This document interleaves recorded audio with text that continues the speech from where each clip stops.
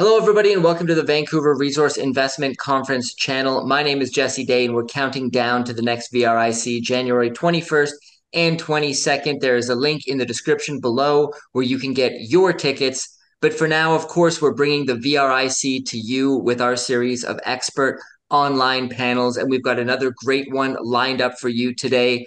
Today, I'm joined by Peter Grandich of Peter Grandich and Company and Michael Gentile of Bastion Asset Management to discuss gold, silver, and the commodities market in general. Gentlemen, it's great to have you on the show. Great to be with you, Jesse. Thanks, Jesse. So let's start with the fact that the world is obviously changing at a very rapid pace. And now, on top of everything that's been going on, we've seen a new conflict emerge between Israel and Hamas. What are your thoughts on how this conflict might affect financial markets and, in particular, the commodities space? Peter, I'll start with you. Well, sadly, it's an old conflict. It goes back hundreds of thousands of years. It just has a different spin to it at this point, slightly different. As we speak, we're on the verge of expecting Israel to not only continue an air attack, but retaliation, but actually go in. And that opens up a potential wider story by the time this adds, because Iran is threatening that if they do that, they're telling their other agents, Hezbollah, to attack to the north. And there's a whole lot of dynamite that can happen. I think what's changed for me, compared to viewing this for the 40 years I've been in around the industry, is world opinion. World opinion is almost split. Even here in the U.S., we've done polls where only about 60% of Americans are so-called supporting the Israeli side of this conflict. And I think that's a huge new consideration that's going to play a role politically, because politics will definitely play a major role in this. And so I don't think Israel has the open support that it had from the Western world that it once had. And that's going to, I think, change the way. It'll either make them be more aggressive and try to do it faster and more aggressive, or it may bring pause. But it certainly is somewhat different than past conflicts. Yeah, and just to give some context, today is October 16th. So you're right, Peter, by the time this airs, a lot may have changed. Michael, your thoughts on what you see occurring between Israel and Hamas, and if there's any light you could shed on how you could potentially see it affecting the commodity space. Yeah, unfortunately, in our job, Jesse, we gotta look at the financial markets, but I don't want to ignore the human tragedy and the immense suffering that both sides are gonna sustain in the coming weeks and months. And the bigger tragedy if the war expands in scope beyond Israel and Hamas right now. From a financial markets perspective, I would say it's a very fast-moving situation, and I think investors need to be very close attention to the escalations that are potentially happening here. If there is an escalation, obviously the most logical market would be the oil market. You probably see a dramatic move if Iran decides to intervene either through Hezbollah in Lebanon or directly. I think you could see oil prices shoot north of $100 very, very quickly, potentially to $150 a barrel very, very fast if Iran's supply is viewed at risk in this conflict. And then the financial markets being already stretched, interest rates being where they are, the markets being a bit rocky the last kind of 6 to 12 months. I think the financial markets are also vulnerable to additional shocks. So right now, as Peter said, this conflict has flared up many times over the last 50 to 100 years and for thousands of years. And the markets kind of view right now is going to stay contained between a skirmish between Israel and Hamas. But if you see any escalation, any new countries getting engaged, any broadening of the conflict, that would be a major net negative for the market. And then keep your eye on commodity markets. I would say oil would rally strongly. Gold would probably rally very strongly. And then after that, depending on the repercussions of the ripple effects, other commodity markets as well would be affected. Food markets like agriculture and others could be also affected. So it's something the investors need to pay very close attention to. And I think the market's been overly calm so far because of past history. They're probably discounting too heavily the fact that it's going to stay a typical conflict between Israel and Hamas. But if it escalates beyond that, we could have some serious repercussions for the markets here. Jesse, let me just add one thing I think is important, a difference now than ever before. Because of our border, or in my view as an American, a lack of a border, we're already seeing reports of suspicious people that are already considered potential terrorists as being caught. And the question I ask, okay, who didn't we catch? And what could change this into something different than the past if we start to see attacks on American soil. I think that would radically change everything, be a huge negative for the financial markets here. We saw when we've had the few terrorist attacks on American soil, how people step back, refuse to go shopping, refuse to go to malls, things of that nature. That's the fly in the ointment, so to speak, that could really change this different than in the past. And because of what's happened with our lack of security, I think there's far more of a danger of that now than there ever has been in the past. Yeah, definitely awful to think about, but something to keep an eye on for sure. I want to switch to the US bond market because we've been seeing ongoing problems there with long duration bonds recently having endured their worst drawdown in history. This certainly seems different from normal market volatility. Does this herald something significant for the economy? Michael, I'll start with you.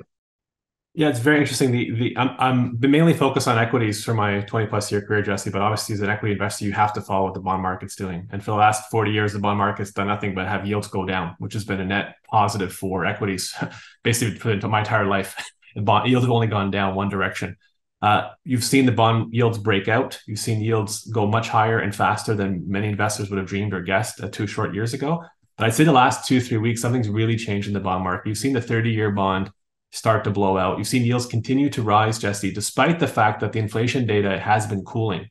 And that to me was a big red flag. That's something, obviously, when inflation is running hot, I think rates are way too low.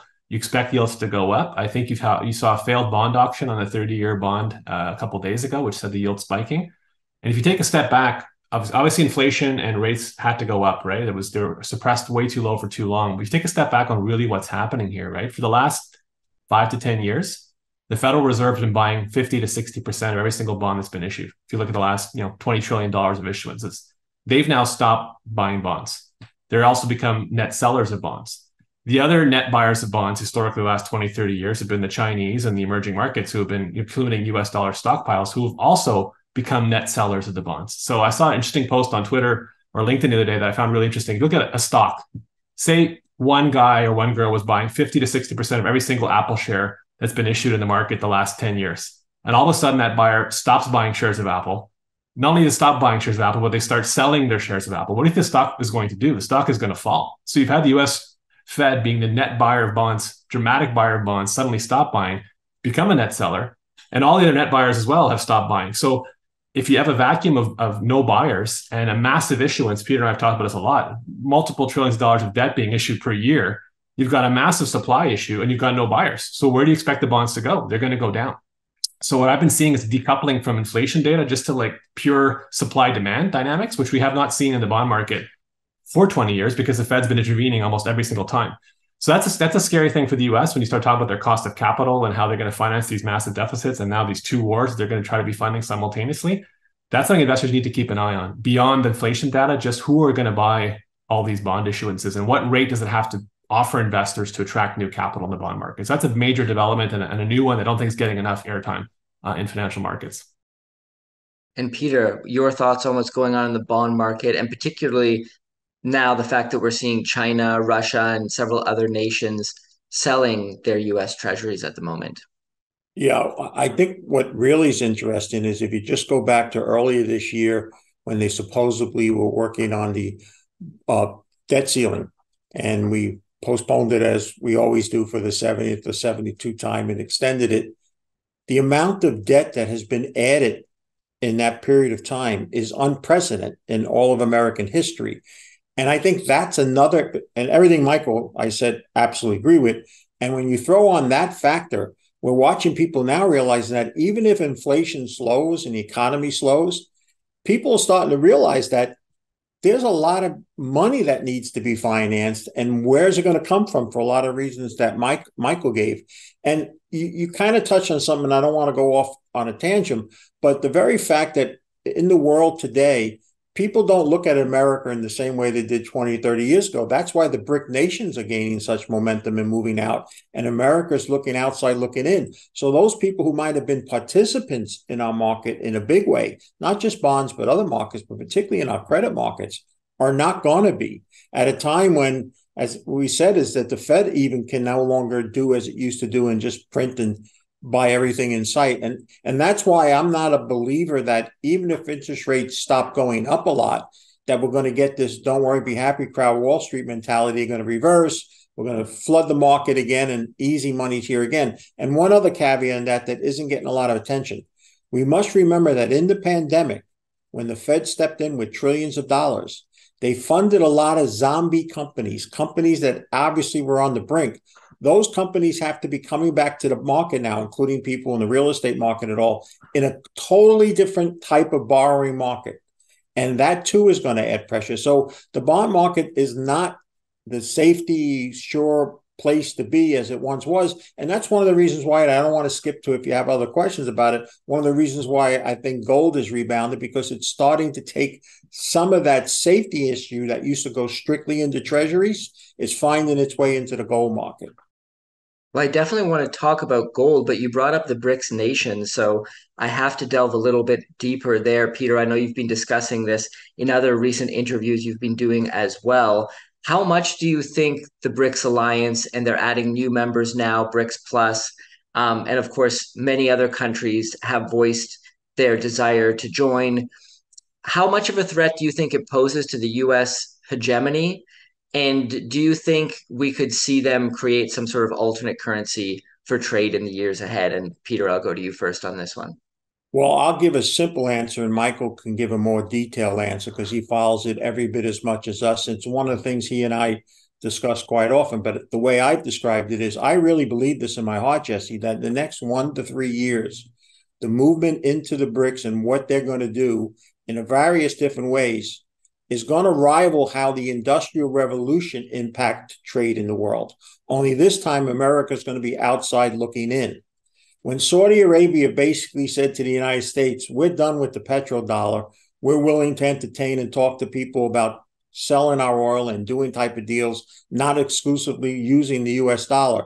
That was the beginning of the end. It didn't get a lot of press because the don't worry, be happy crowd on Wall Street knows that really is a death blow. So I really am a big, big believer that the BRICS, as we get into the next 1 to 3 years, are going to be more and more of a story for our financial markets and more of a negative for America as we move forward.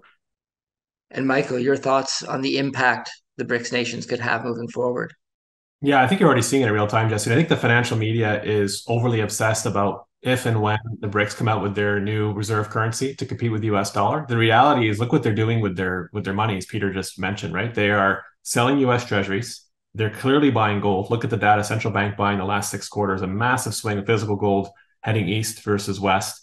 They are trying to settle their oil purchase contracts and currencies other than the US dollar. So what if they start the reserve currency next week or in 10 years? They're doing everything that would set up a precursor to that in the future, which is undermining the US dollar, undermining the usage of the US dollar, and diverting dollars towards physical assets like gold or trade in their own currency. So that already was spoke earlier. That's already having an impact on the US bond market. You talked about financial hegemony. What the Americans need to understand is they lived the last 50, 60 years with the reserve currency, offered them a fantastic quality of life. It offered them a cost of capital and a lifestyle that was only afforded to the country that owns the reserve currency. So very low borrowing costs, ability to print money anytime without impacting the markets.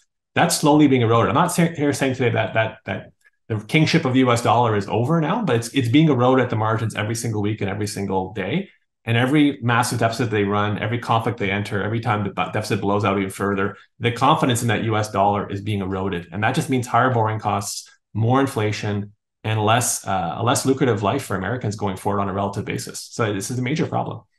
What's up, guys? Quick break. My name is Jay Martin. I'm the CEO of Cambridge House and the host of the Vancouver Resource Investment Conference. I wanted to quickly point your attention to a link right beneath this video where you can subscribe to our new weekly newsletter. If you want to better understand the minds of the best investors in the resource space, subscribe to this newsletter. I author it personally every Sunday and I love writing it. Hit that link below to subscribe. All right, back to the interview. Let's touch on gold at the moment. It's now back up north of 1900 as of this recording. After enduring a drawdown, obviously gold can be volatile. It might be back down by the time this is released.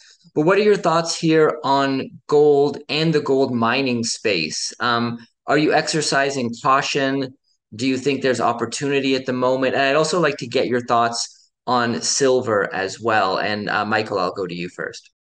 Yeah, I mean, there's a few things there. I would say the U.S., the gold price it's still up 5% year to date, last time I checked. So it's done a pretty good year. You can never tell it looking at financial commentary, looking at the stock market, that the gold's actually up year to date with the boom it's had in the last couple of days. But I would say I'm incredibly bullish on the outlook for gold. And the reason is, regardless of what happens in the next 3 months, 6 months to 2 years, the US is sitting on $33.5 trillion of debt, as Peter just mentioned, right? They're running deficits of $1 to $3 trillion a year at infinity, basically.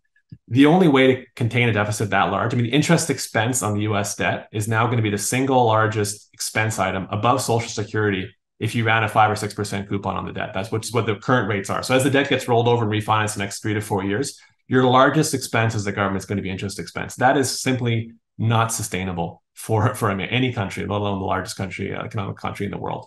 So you've got a major interest rate problem, you've got a major deficit problem. The only way the US is going to contain that is by suppressing rates at some point in time. So gold has gone down because the interest rate has risen and inflation expectations have come down. So the real interest rate, which is the interest rate on your debt minus inflation expectations, has gone positive. It's gone to about 2.5% from negative last time gold was $2,000 an ounce. In the future, the only way you're going to float these deficits and balance your budgets if you suppress the rates below a level that inflation is running. So we need negative real rates going forward to fund the excesses in our system. And whether that's kicked off by a war that you got to fund, whether that's kicked off by the bond market revolting in your face, that's kicked off by multi-trillion-dollar deficits by future governments in the future. That's a guarantee to me in my mind. I don't know when that's going to happen, but you're going to have to see yield curve control like we had in Japan, like we had elsewhere, because we cannot afford the interest on our debt, and you can't pay off the debt if you're running deficits. So that's the mega trend for gold longer term. I think it's a big positive backdrop. When you take a step back and look at the stocks, Peter and I scratch our heads looking at the stock market. You would never guess that gold's trading at $19 an ounce, looking at the average small to mid-sized gold company trading in the market. They are beyond despair, despondent, apathy, no ability to raise money. Valuations are probably 30 to 40-year lows, especially for the smaller companies. So when you have a strong gold price already with a tailwind for potential new high gold prices in the future, coupled with major depression / just giving up in the gold market in terms of equity investors, that to me is a fantastic setup to be a really strong sector in the years and months ahead. So I'm incredibly bullish on gold. I have the majority of my portfolio invested in gold-related equities, and I'm patiently waiting for company in that boat that's pretty empty right now in terms of the gold bull boat right now. And your thoughts on silver as well? I mean, silver is a commodity that always does very, very well once the gold bull market gets running. You can look at the gold to silver ratio. I think once gold makes new all-time highs, which I'm quite confident it's going to make in the next 12 to 18 months, you're going to see silver do really, really well. And that's typically, silver's the beta. So once gold makes new all-time highs, you expect silver to be up 3-4% on a day where gold's up 1%.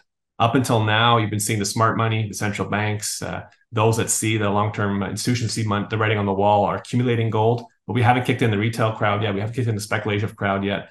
Those are the guys and girls typically take silver higher. So again, if you see gold make a new high, I think silver will be really strong performer on the back of that in the next 12 to 18 months after that.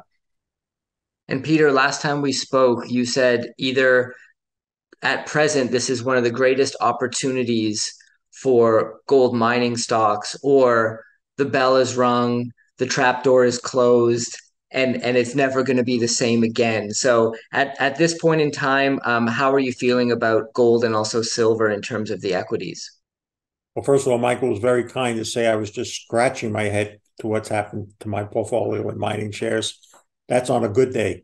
We learned one thing, I certainly, after 40 years, we used to have an old saying that owning mining shares was like owning gold. That didn't work this past year. I think that's an important thing to take hold of. I look at it a little bit different, how I come to gold, because what's left of my life and business is still with a planning group that does financial planning here for U.S. residents.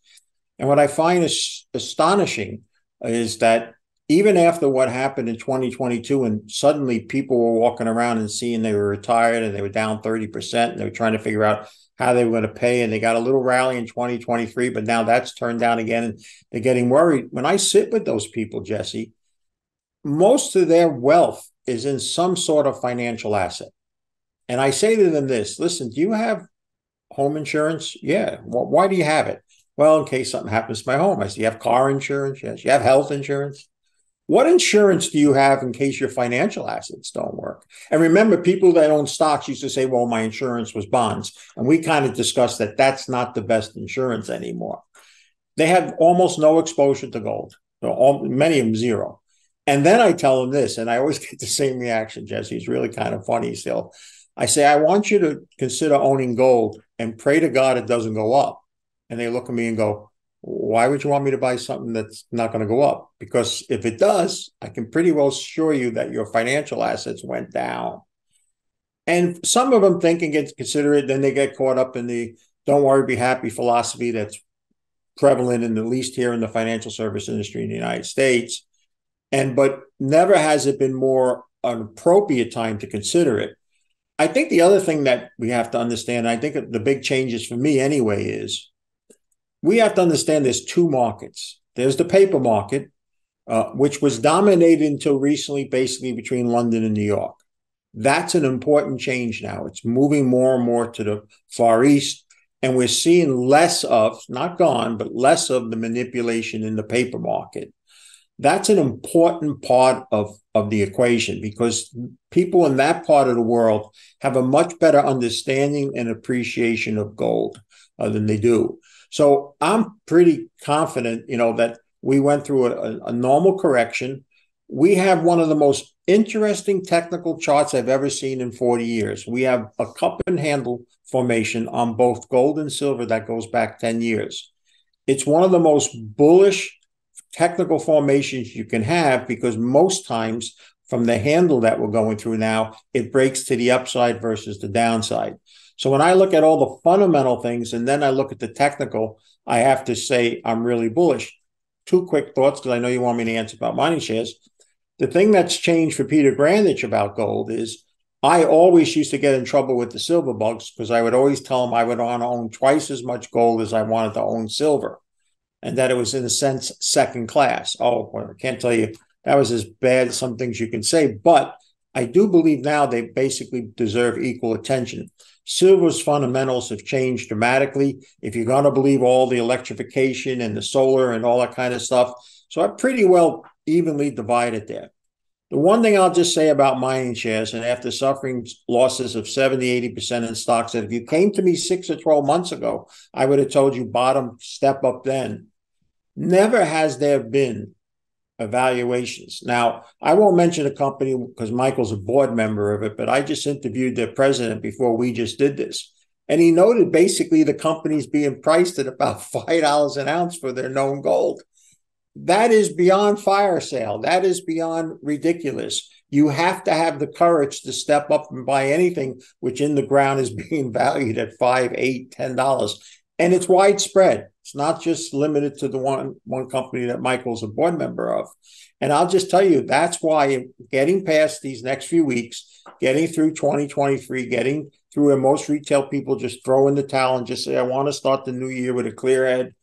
I think as bad as 2023 was, 2024 and beyond is going to be the best junior resource bull market we've ever seen. And we just have to try to survive for the next 2 to 3 months to get there. Well, let's talk about some. Oh, Michael, go ahead. Just wanted to follow up with Peter said. I mean, you look at Jesse, typical allocation for investment advisor broker portfolio is a 60-40 portfolio, 60% bonds, 40% equities. If you look at the performance of bonds in the last 12 months, I think it's the worst performance of bonds over a 12-month period in the history of the US bond market. So your bond portfolio, which is supposed to protect you in bad times, has just taken a 25 to 30% drawdown, depending on what maturity curve you're invested in. Your equity portfolio, if you don't own the top 7 stocks in America, the Magnificent Seven, they call them, you were down in 2022 and you're probably flat to down this year. So your 60-40 portfolio is making you eat significant losses. And we talked about the lack of interest to buy bonds based on the deficit situation, lack of buying and the massive supply. So if you're an investment advisor, and Peter is one with his clients, what are you telling them to buy, right? You're a little reluctant to put them in the bond market. The equity market's still quite expensive and facing some major headwinds. So we think there's a place for gold that's probably 0.05% of investor portfolios today. If that goes from 0.05 to 1%, what the gold price would do would make your head spin, and it would still be a very low, modest allocation versus his history when you've had prior inflationary periods or periods where you've lost confidence in the reserve currency. So there's a lot of room on the bullish side ledger. No one's there. No one's interested. No one's paying attention except the Eastern central banks and Eastern buyers. When the West wakes up to this, it could be quite powerful. Yeah, some very good points there. I want to touch on some other commodities as well and get your thoughts anywhere else among the commodities complex where you're bullish. Peter, I'll go to you first. I know last time we spoke, you were quite bullish on uranium. What are your thoughts today? The equities have risen quite a bit since then. And is there any other commodities you've got your eye on at the moment? Well, uranium was an interesting because I never got involved with it in any really shape or form throughout my career until about 3 years ago when I actually heard someone being interviewed and expressing how the turn they were seeing was going to happen because of energy and all. And somebody told me uranium's under $20. I said, are you crazy? Because I remember it being 60, 70, 100. So I looked at it and then I looked at some of the companies. And what's really different there is, unlike in most other commodities, there's hundreds of thousands of choices. In the uranium market, for producers anyway, there was very few. So I jumped on board on a company like Cameco, which I thought was really the bellwether, and got involved in uranium and haven't really felt that we've reached even close to the end of that. We've gone through another correction and consolidation because just about 4 weeks ago, everybody was shooting the rockets again up on Twitter and all. But it's still the fundamental story. I think Michael can give his opinion. I don't know of a better supply and demand scenario in commodities in my entire career than what looks like for uranium. And in fact, you always get worried when you don't see any fault. But really, other than some sort of accident or the world imploding and suddenly we don't need all the energy and needs that everybody thinks, it's hard to see how that is, because that's not an industry where ready supply is just sitting and it's been mothballed, but because prices got better, you can go and take it and bring it back into production. So I still think, other than a correction, and I think this correction is more than halfway through, I think there has a way to go. The metal that's attracted me again, and Michael probably knows a lot more about it than I do, but I just think from a price change, it's looking interesting again after it just went, through the roof, and that's lithium. I think something like lithium. And then there's other things, and Michael has a better eye on it, and people don't know about this, but if you're going to be hot on lithium batteries, you also have to have phosphate. And people go, phosphate? That's boring. Well, those are the type of metals that I think we have to try to focus on now if we're going to believe all the stories, even if they're going to be half true, on where the world is going in terms of energy needs. And Michael, your thoughts on uranium, lithium, phosphate, and anywhere else you're looking at the moment for opportunity? Yeah, first I want to congratulate Peter for his phenomenal call on uranium. I mean, if you look at, you might think we're both a bunch of crazy guys here talking about how it's going to be an amazing year for gold next year and how well these junior gold equities are going to do. But if you look back to when Peter made his call on uranium, it was 2019. Correct me if I'm wrong, Peter. Maybe it was him and maybe one or two other people on YouTube talking at all about uranium, and you couldn't find a friend, and the stocks had zero appetite, zero interest. There was not a pulse in that sector. And look how well uranium price and uranium equities have done. So for your viewers that are skeptical on the ability of the gold junior market to revive itself, or the gold market to really assert itself as a market leader in 2024, look no farther than Peter's uranium call 3-4 years ago to what can happen when the fundamentals and investor attention line up properly. So that's one thing. I would say, I've covered energy, oil and gas for 20 plus years. I've been very, very intimately involved in the mining sector off and on for 20 years, but very intensely the last 5 years. I'd agree. I would say the overall energy transition, the transition from carbon economy to electric vehicle economy, the politicians like Justin Trudeau, Joe Biden, the European leaders, they go to these fancy conferences and they draw these nice spreadsheets how they're going to remove carbon from the world in the next 25 years. None of them have any idea how hard it is to mine and how hard it is to bring mines onto production. So as a guy involved in the mining business, I think those forecasts for lithium, for phosphate, for copper, for nickel, they're all out to lunch. The supply from those mines that the governments are projecting are nowhere near the true. We're going to be dramatically short on those supply curves.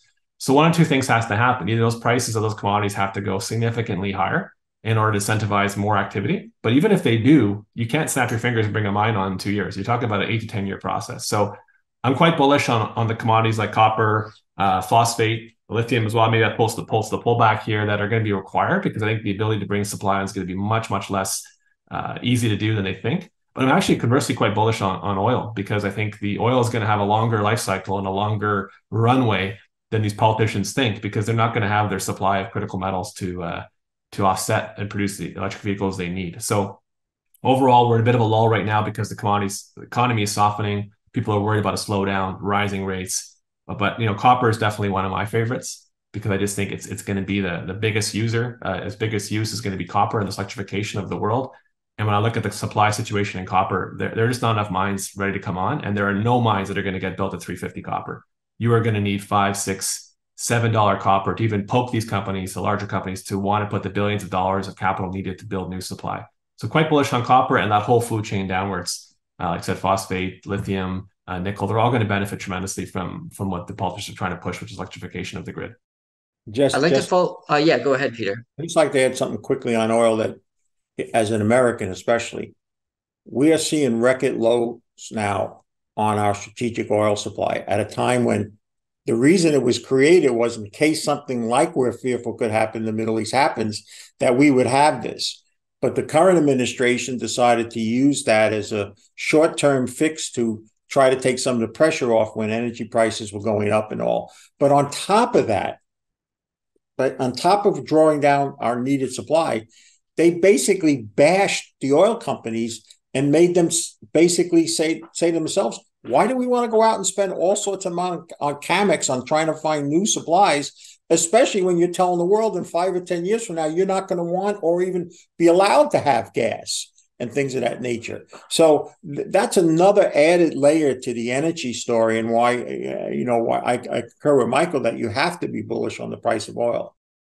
Yeah, I actually wanted to follow up, Michael, on your comment on fossil fuels. My portfolio is basically 50% uranium, 50% oil and gas, and that's a bit of an exaggeration, but it's about that. I'm also very bullish on the energy space. I'm wondering where you generally invest when it comes to oil and gas. Are you looking at pipeline companies? Are you looking at exploration and production? Where do you look at in terms of the market cap range? And do you look at the oil tankers as well? Do you look at offshore? Where are you currently investing or looking for value there?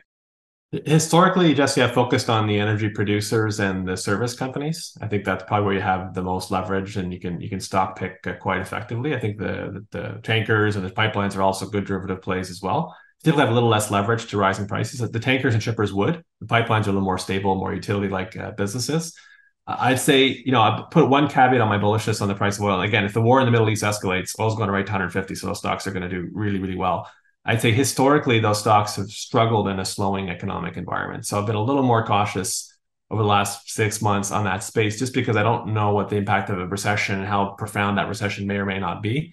Those stocks tend to struggle. But the fact that stocks have held up so well, despite the economic concerns, shows you how tight the physical oil market is and how bullish the backdrop is for these names longer term. So we talked all the things we talked about, US dollar weakening, rampant deficits, need for real negative rates, de-dollarization. Those are all really bullish for all commodities. And the tailwinds that are each feeding these sector thematics are also quite positive.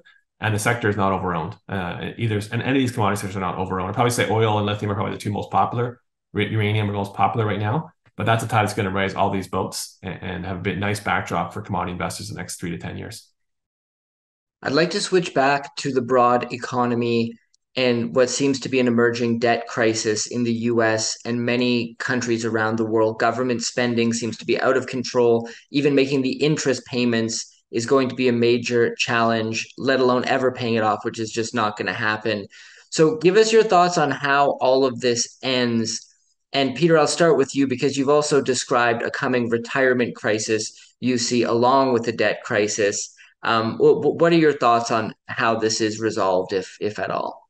Yeah, well, I think Michael's pretty well covered it, but I'll just say that I like to tell people that what's left of bipartisanship in our politicians in America is something called the Congressional Budget Office.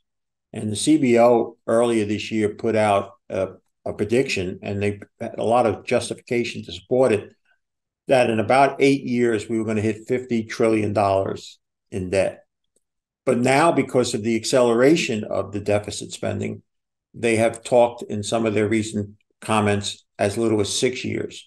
That's within most people's reaches. It's not something like we used to talk 10 or 20 years ago. Yeah, we're going to have a debt crisis, but it's getting within everybody's time frame. I find 7 or 8 out of 10 of American families, and all from sports athletes I once dealt with to the common working folk, they live at least one lifestyle above where their finances are. And people say, well, how do they do that? Well, they borrow against their future. They either borrow, or things that they should be saving for the future, they use for current lifestyles. Came at a time when they became very much used to simple returns, as Michael said, if you bought bonds, it was kind of hard to lose money for almost 40 years. And other than some really sharp corrections or brief hard bear markets, equities did really well. Well, there's still a lot of people living a lifestyle like that's going to continue. And I suspect Michael Kurz is just not in the cards for the future. So with that and with the potential of a debt crisis, but the other thing that you touched on, which America still isn't grasping with, is the coming retirement crisis. And that's because we're so involved in day-to-day retirement planning. 65% of Americans are working paycheck to paycheck. Sorry, there's just not going to be retirement as the financial service commercials show, that you gain this wealth and you live in this beautiful place and you do all these happy things as you grow older. That's not coming. And we're going to have a lot of political issues with that. And one of the big issues, and we've seen it in Canada already, where Michael resides from, is that governments are going to start thinking, well, how do we curtail this? I mean, they literally have suggested to some Canadian seniors who are either struggling strongly financially or with illnesses that maybe taking your life is just a good time to exit. And so we're going to have young people start saying down here, as we raise the tax base, because we're going to have to pay more and more money to keep things going. And we're going to have young people turn around and go, why do I want to support a Medicare system where an 85-year-old can go spend $500,000 and get a new heart or whatever it may be? And the 85-year-old is going to go, well, you took all the money from your year so I could have this. We're going to have a battle of the ages, certainly in the United States, and I wouldn't be surprised in other Western worlds, because of all the financial issues that we just discussed. So I like I said, when you see polls, we have poll after poll here now of seniors 65 and over more worried about running out of money than dying. That's a very sad state of affairs, that the don't worry, be happy crowd on Wall Street that sells all these retirement products doesn't dare want to touch. But it's a real issue here. And Michael, maybe we could get your thoughts from a Canadian perspective on what you're seeing there as well, when it comes to all of these entitlements that are, people think it's owed to them by the government. They think it's like, well, I paid into it, and that automatically means I get to withdraw from it in retirement. But it doesn't necessarily work that way. How do you think this all plays out in the end? Yeah, I think Peter's comment was brilliant, Jesse. I've been thinking and saying that for a while. I mean, we've basically funded a lifestyle both at the government level and at the personal family level. I would say 2 or 3 notches above the lifestyle that you can afford. The government's probably living 5 notches above their lifestyle they can afford, and the average American or Canadian family is living 1 or 2 notches above where they could afford. And that's been fueled by debt, massive amount of debt expansion for the last 50 years. So you asked the question, Jesse, how does this all end? I think that could be a theme for another 1-hour webinar we could do in the next month, because it's a big question. It's something we think about every single day at Bash, and my partners were talking all the time about how does this end, because it has a massive impact on the stock market. And there's 2 ways that it ends, and I think one of them is almost impossible. The first way is you have to have a societal contract, or everyone has to roll up their sleeves and say, okay, we've been living way above our means at a government level, way above our means at a family level. So we no longer can afford to live like this. So it's going to be 10 years of shared sacrifices. You're selling the cottage you can never afford in the first place. You're not taking that extra vacation you can never afford in the first place. You're not going to go to restaurants 5 times a week like you do now. You're going to go once a month like my parents used to go. And you're basically going to live at your means. But that's going to take a massive amount of sacrifice at the personal level, and a level of sacrifice that no government I've ever seen can do unless they're in full crisis mode, austerity, whatever you want to call it. But reversion to what you can afford, create wealth, and use that money to pay down your debt or grow your economy faster than you're accumulating debt. Politically and socially, I don't think we have the stomach as individuals, as a society. The government definitely doesn't have the stomach to do that. So I would probably say that's one way you can get out of it, but I highly doubt that's the path we're going to choose. The second path we're going to choose, which is a little scarier, and I don't want to be too bearish or too fear-mongering here, is you're going to have a debasement of your debt, right? And Ray Dalio, and if you're Ray Dalio, a brilliant thinker, a Bridgewater Associates founder, he talks a lot. He's a big picture thinker, he's written many books. He talks about when you live 50 years or 60 years above your means, you debt fuel your lifestyle for too long as a reserve currency or as a society.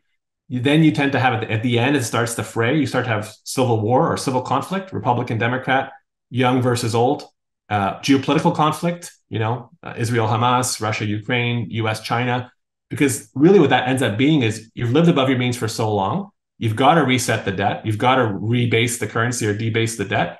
But everyone's fighting over how it's going to get done. And unfortunately, war is a convenient way to do that. If you had a bigger geopolitical conflict, the politicians can say, oh, well, it's too bad we're in World War III. We've got to rebase our currency. We've got to pay back our money in cheaper dollars or massive inflation. then you can have 10% inflation. No one's going to be angry at Powell, right? Because you have an excuse. So that's why the geopolitical conflict that we're seeing right now, yes, it's a function of historical skirmishes, but it's also fueled by, I think, a bit of self-interest of these countries saying, well, maybe it's the only path we got. It is more conflict or debasement of our debt or massive inflation. And so that's the uncomfortable ending to the movie. There's a good ending to the movie where everybody kind of sacrifices together, which I doubt we're going to see. The second is a little more uncomfortable, and investors have to start positioning themselves for that and saying, if that's the end of the movie, how do we protect our financial wealth? How do we protect our families? How do we keep ourselves safe in that environment? That's probably a topic for the next interview we have. Yeah, absolutely. I would definitely love to do a follow-up to discuss that.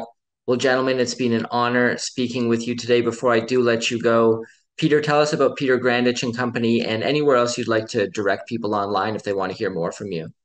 Well, I found, and I can't call it X, I still say Twitter, where I spend a good part of my time sharing my observations. I also have a YouTube channel, and of course, I have a blog. Really, what's left of my livelihood in the business world is still involved with a planning group that uses an alternative to traditional planning. We focus on cash flow, not chasing net worth, and it's open to U.S. residents only. And I still keep my foot in the metals market, and I want to say I look very much forward to returning to the conference. It was a home away from home for me. I used to be the MC.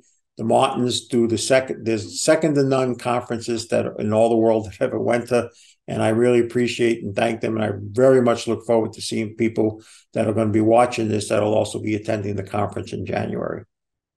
Well, I will put links to everything you mentioned in the description below. Michael, if you could tell us about Bastion Asset Management and anywhere you'd like to direct people online if they want to hear more from you. Yeah, I mean, Bastion Asset Management's an investment firm I started with two of my former partners. We're a small cap North American focused fund.